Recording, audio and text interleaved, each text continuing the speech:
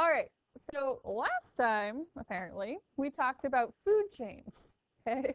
And so we talked about food chains and how you have like how we trace matter and energy from one animal to the next, and how when we draw the arrows, right, we draw the arrow from what's doing or being eaten to what's doing the eating, right? And when we trace matter and energy, what we're tracing is tells us about who's eating who and the role in the ecosystem. So it tells us their role in the ecosystem, it tells us their value, and then it also tells us if the ecosystem is able to be sustained and supported. And so we trace matter and energy so we know a little bit about what animals' behaviors are, who they're competing with, why they're doing that, what they're trying to avoid being eaten by. All right? So we looked at food chains, okay, because that's actually how we trace matter and energy. And in a food chain, each step in the food chain is called a trophic level, okay, a trophic level. So basically, just a trophic level is an energy storing step, okay, and we use them to compare different food chains. But here's a couple different food chains. So this corn right here, this would be a trophic level. It stores matter and energy until it gets eaten by the chicken. And then the chicken stores matter and energy till it gets eaten by the person in KFC. Okay? So each of these is a trophic level, stores matter and energy. So we use trophic levels so that we can compare different food chains and compare the roles of different organisms in different ecosystems and see who's fulfilling the same kinds of roles. Does that make sense? Okay, so we can compare our land food chain to our ocean food chain with the kelp, the urchin, and the sea otter and see, okay, in these two food chains, the person and the sea otter are serving like the same role. Yeah? Okay. So, because scientists like to name things, we name all of our trophic levels. Okay? And so the lowest trophic level, the things that we've been calling autotrophs that make their own food, we call them primary producers. Okay? Primary producers. So they make their own food. Examples of autotrophs, primary producers in the ocean, are going to be things like bacteria and diatoms, okay, and algae, so like seaweeds, and also some plants. So you've got like marsh plants and actual seagrasses themselves. So you've got different kinds of primary producers. And you guys looked at diatoms under the microscope in your lab, right? So diatoms are little single-celled plants. They start off food chains in the ocean. Yeah? Okay. So those are our primary producers. They're the autotrophs that start off all the food chains. Herbivores, okay, we call primary consumers. So you have primary producers and then you have primary consumers. These are the things that are going to be eating the primary producers. They like salad. Okay? So they eat all of the primary producers. And that's all that they eat. So manatees just eat seagrass. Here's our little picture of our manatee, bless you, eating seagrass. Okay, our sea turtle eating turtle grass, urchin eating kelp. Okay, they're eating the primary producers. So primary consumer, primary first consumer. So they're the first consumers. All right, so the first things that are eating the primary producers. The bottom right picture right here, that's a copepod. Copepods are going to be the little animals in the ocean that actually eat like the diatoms and the little teeny tiny phytoplankton. So you have tons and tons of copepods in the ocean, and you guys saw those again in your lab as well, right? So lots of these little copepods eating the little teeny tiny phytoplankton, all right? And then they get eaten by bigger things, and so they're actually an important link in the food chain to pass energy and matter up from the tiny microscopic plankton to higher levels of the food chain. Okay, so copepods are also herbivores. Carnivores are going to be like secondary consumers, okay, or top consumers. So they're going to be things that are eating the other animals. Okay, so they're the second consumer. You can have different levels as you go up the food chain. So you could have like tertiary and quaternary consumers. Tertiary would be like the third step. And then the quaternary would be like the fourth consumer. So, but they would all be carnivores. So they are carnivores. They hunt and kill other animals. Examples, It'd be like sea otters, most sharks, sea stars. Most sharks, not all sharks. So, and here's your pictures. So sea otters eating urchins, okay, sharks eating like your seal, and like tuna eating other fish, and sea stars eating mussels, and then anemones eat fish and other animals as well. All right? Okay. Omnivores can be either a primary or a secondary consumer depending on what they are eating. So omnivores will eat both plants and animals. And if they're eating plants, okay, then they are going to be the primary consumer. If they're eating the animals, then they're going to be a secondary consumer. So it just depends on what they're eating at the time. That will determine what step in the food chain they are. So examples, mussels, anchovies, and clams. So these mussels right here in the top left, when it's high tide, okay, the water comes up and covers these mussels. They open their shells and they stick their feeding apparatus out, and they will feed on both phytoplankton, which are plants, and the zooplankton that are in the water. So if they're eating the phytoplankton, they'll be primary consumers, but if they're eating the zooplankton, they will be secondary consumers. All right, you also have detritivores. Detritivores are going to be scavengers. They're going to be the things that are eating other things that have died. Okay, so they eat dead stuff. The term detritus is the term that we will use for the rest of the year for dead stuff. Okay, so if you hear the term detritus, it means dead stuff. And you will literally hear it for the rest of the year. So make sure you know it now. Save yourself some trouble. All right, so detritus, dead stuff. And lots of carnivores that would like normally go around and hunt and kill things, if the opportunity presents itself and there's something dead, they'll eat that too. So they'll be a carnivore, but then if they have to be, if it's easy food, then they'll be a scavenger, okay, a detritivore. So they'll eat dead stuff. Some examples are going to be things like worms, okay, eating the dead stuff out of the dirt. Crabs are detritivores, so they'll hunt and prey and kill things, but then if there's something that dies, they'll eat that too. And then hagfish, we'll talk about hagfish when we talk about the deep sea. But hagfish, when a whale dies and it falls to the bottom, hagfish are one of the main things that actually eat the dead whale.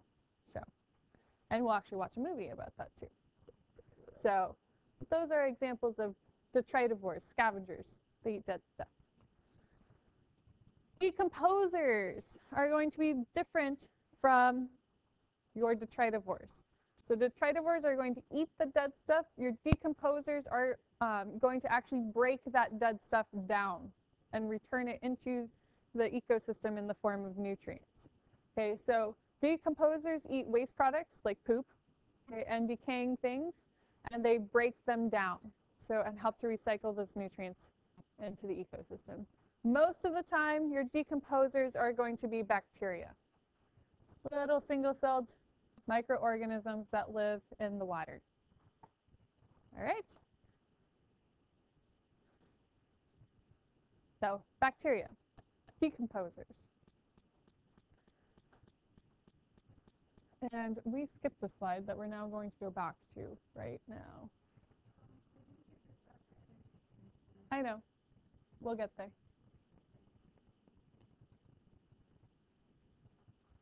Okay, so we skipped this slide. So we're talking about transferring matter and energy through an ecosystem, and that matter and energy gets transferred through the different trophic levels, okay? But matter and energy will go through an ecosystem differently, okay? So matter, which is the actual like physical atoms that you are made of, so when you eat your food, okay, the actual physical atoms that food is made of, that matter gets cycled through an ecosystem. It gets reused. Okay, matter is neither created nor destroyed, so it gets reused.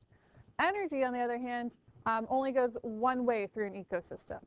All right, so here's how that happens. So you have the sun, okay, giving energy to all of your primary producers, okay, and so the primary producers have matter and energy. They get eaten, okay, by consumers over here, okay, and those consumers pass it up the food chain. So you have primary, secondary, tertiary consumers, pass it up the food chain. Okay, and so the matter and energy goes through those levels of the food chain. When the primary producers or the consumers die, decomposers break them down. Okay, and so the decomposers will get like the last vestiges of energy out of whatever has died, and then the matter gets put back into the nutrient pool, and then those can be reused by the primary producers. Okay, so energy only goes one way through the ecosystem, whereas matter gets recycled. Does that make sense? Energy only goes one way, okay, and the matter gets recycled. That's why we need a perpetual input of energy into our ecosystem. Okay? And the reason why energy only goes one way is because at each level in the food chain, each trophic level, you lose energy. Okay? So only about 10% of the energy from one trophic level to the next is passed on. And there's three major reasons why only 10% gets passed on. Number one is inedible materials. So when you eat a clam, okay, you eat like the soft body of the clam, right? But you still have the shell of the clam. Okay? The clam put a lot of energy from the food that it ate into making that shell. However, you can't eat the shell and like digest the shell and get the energy from that shell. Right? So when you eat that clam, that energy that's stored in that shell is lost to you. Right? So inedible materials like bones and shells and stuff, the energy that's in there you can't get. So that gets lost. Also, when that clam ate its food, it took some of the energy that it got from that food and put it into its own cellular functioning and growth. Okay, so it burned that energy and used it. And so now it's gone. So now when you eat that clam, you can't get that energy. All right? Because they already used it, it's gone.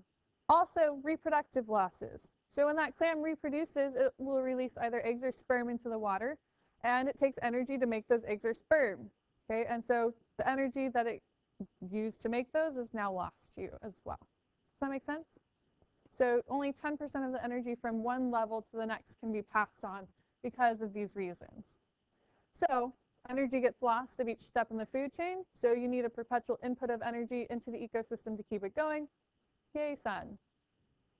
Yeah? Okay. So here's a picture that you actually have in your notes to help you see this. So if you have 100% of energy available in your primary producers, when the herbivores eat that, only 10% of that gets passed on. 90% is lost because of inedible materials, cellular functioning, and reproduction. When a carnivore eats that herbivore, only 1% gets passed on of the original energy. Okay? And then if another carnivore eats that carnivore, only 0.1% gets passed on. Right? So eventually, this is why we don't have like infinite amounts of animals in a food chain. Food chains only really have 5 to 6 levels at the most, because you lose energy at each step. And so if you have like one top carnivore, it's going to take like one top carnivore takes 10 lower level carnivores to support it. And then those 10 lower level carnivores are going to need 100 herbivores to support it. And those 100 herbivores are going to need 1,000 primary producers to support it. Does that make sense? So there's only so many primary producers, so you can only have so many top carnivores. Because you lose energy. Yay? Good? Understand? All right. Now we get to talk about plankton. Okay? So, plankton. You can read the quote from Rachel Carson that's up here, but basically, plankton means wanderer. They're the wanderers of the ocean. So you can see these different pictures of plankton. Okay, here's plankton from SpongeBob. It's going to take over the world. And then a couple pictures of actual plankton, real plankton.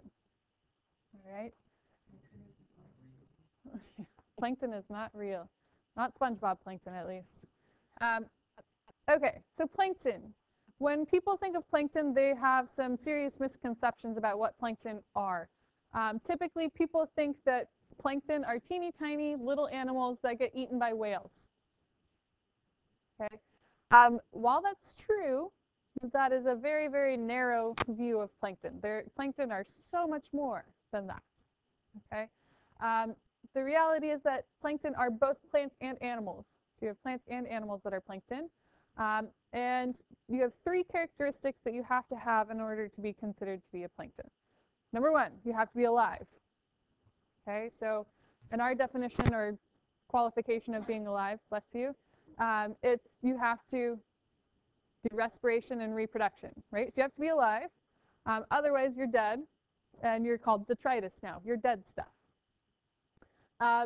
You have to be alive, and you have to drift, okay?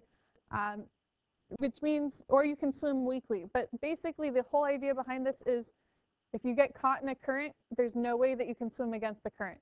So you can't fight against it and go your own direction. You get carried with the current wherever you go, okay? So you're alive, you drift, and then you float, okay? Floating typically means, for us, like at the surface, so you float up near the surface. But you can also float at a depth. Okay, so you have plankton that float like deeper in the ocean. All right, so they're just kind of like chilling, hanging out deeper in the ocean, and if there's a current, it goes with the current. All right, alive, drift, float. Those are the only 3 qualifications that you need to have in order to be considered a plankton. Do you see anything about the size of plankton up here? This is a plankton. This is the largest jellyfish in the ocean. This is the Arctic lion's mane jelly. You can see the picture, like the comparison between that jellyfish and the person, yeah? See that? That's a plankton. It's alive.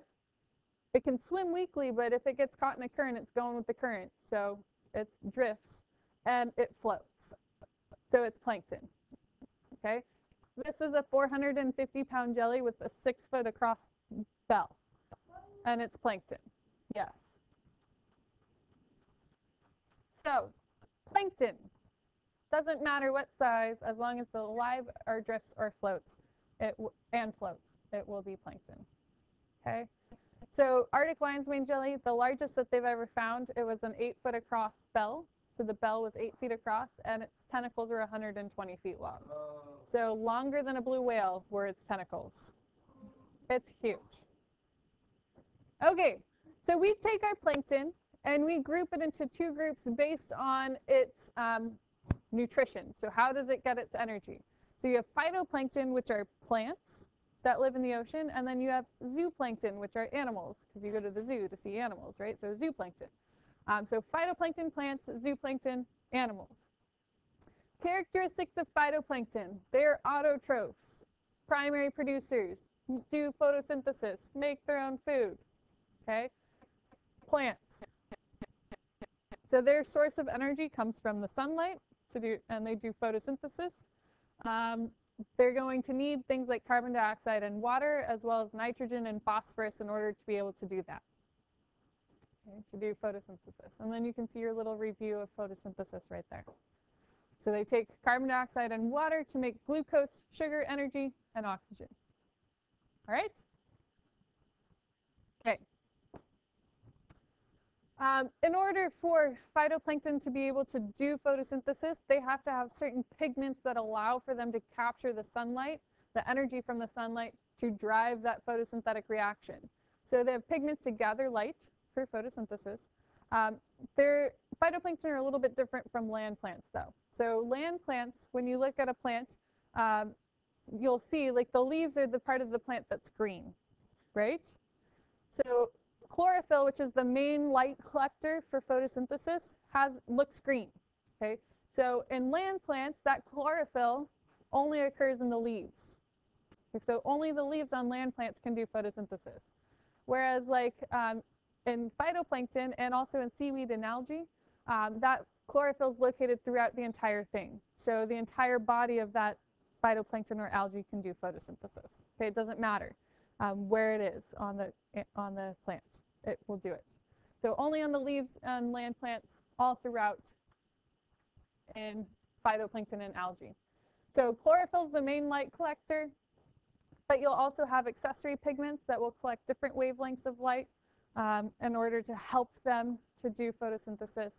And the main reason for that, to have accessory pigments, is to reduce competition for light. And I will explain what that is in just a second. Okay, but the point is to collect and reduce competition for light. All right. Here's how this works. You guys remember back to like 7th grade science, the visible spectrum, Roy G. Biv? Okay. Red, orange, yellow, green, blue, indigo, violet. Yeah? Okay. So visible light, those are the wavelengths of light that are going to be used for photosynthesis. Okay, that's what the plants collect in order to do photosynthesis. Different wavelengths of light will actually penetrate to different depths in the water. Okay, because water absorbs light. Okay, so red light. Okay, so here's our red light right here. Okay, it gets absorbed first. So it only goes, you know, a few feet into the water before the water has absorbed all wavelengths of red light. Okay, blue penetrates the deepest. That's why the ocean looks blue, because the blue is able to go the deepest into the water. So the blue is the last to be filtered out, to be absorbed. So if you have a pigment that can absorb blue light, you can live deeper in the water than you can if you have a pigment that absorbs red light, right? If you have a pigment that absorbs red light, you have to live up here near the surface where there's red light. But if you have a pigment that absorbs blue light, you can live deeper, which means that different phytoplankton can live at different depths, and they reduce their competition for sunlight. Does that make sense? Okay. So it helps to absorb light for photosynthesis. Okay. So this picture that you're seeing right now, this is a pigment absorption spectra. So this is a picture that represents which colors of light a pigment is absorbing to use for photosynthesis and which it is reflecting or not using. Okay, so when you see something, so like when I see Harrison's green sweatshirt right now, okay, what's happening is the dye that's in his sweatshirt is absorbing all of the colors of light except for green, and then it reflects the green back to my eyes, and my eyes pick up the color green. Okay, so his pigment and his dye in his sweatshirt is absorbing all of those colors of light other than green. All right, the pigments that do photosynthesis do the same thing as well. So chlorophyll, okay, which is the pigment that all things that do photosynthesis have, it absorbs all colors of light except for green. It reflects the green back, and that's why plants look green. Okay, so here's our little picture here. Here you have the wavelengths, the colors of light at the bottom, okay, and then the amount of them that is absorbed at the side. Okay, and so you've got two different types of chlorophyll, okay, which are represented by two different lines here. So let's look at chlorophyll A, okay, the dark green line.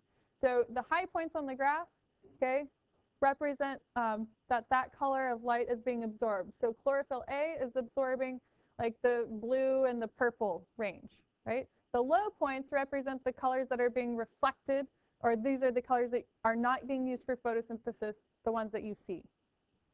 Okay, and then if you keep following the line, so it reflects like green and some yellow, and then it absorbs the red and the orange. Do you see that? Okay, so those chlorophyll A is using those colors of light for photosynthesis and reflecting the green, which is why it looks green. Chlorophyll B, pretty much the same. See that? Carotenoids, which is the yellow line right here, that is an accessory pigment, okay, another pigment that can be used to help to capture light. Notice what colors it's absorbing. It's absorbing lots of the purple, okay, and lots of the blue, but it's reflecting like a lot, and it absorbs some green too. But it's reflecting like the yellow and red and orange. See that? So when in the fall, when trees start to lose their leaves, right, and the trees change colors, what's happening is the trees stop producing chlorophyll, and so the chlorophyll disappears, and what you see are the accessory pigments coming through. They look yellow and red, right? Because they're absorbing the other colors of light and reflecting the yellow and the red. Does that make sense? Okay. All right, so here's your notes for this. So the color that is used for photosynthesis is the color that's absorbed. Those are going to be the high points on the graph. Okay, the chlorophylls will use blue and red.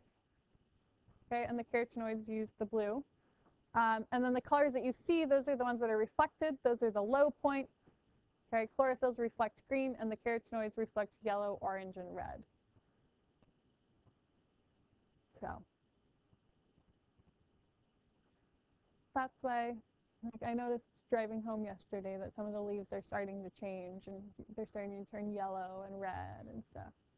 Chlorophyll's leaving and you're seeing the accessory pigments. All right.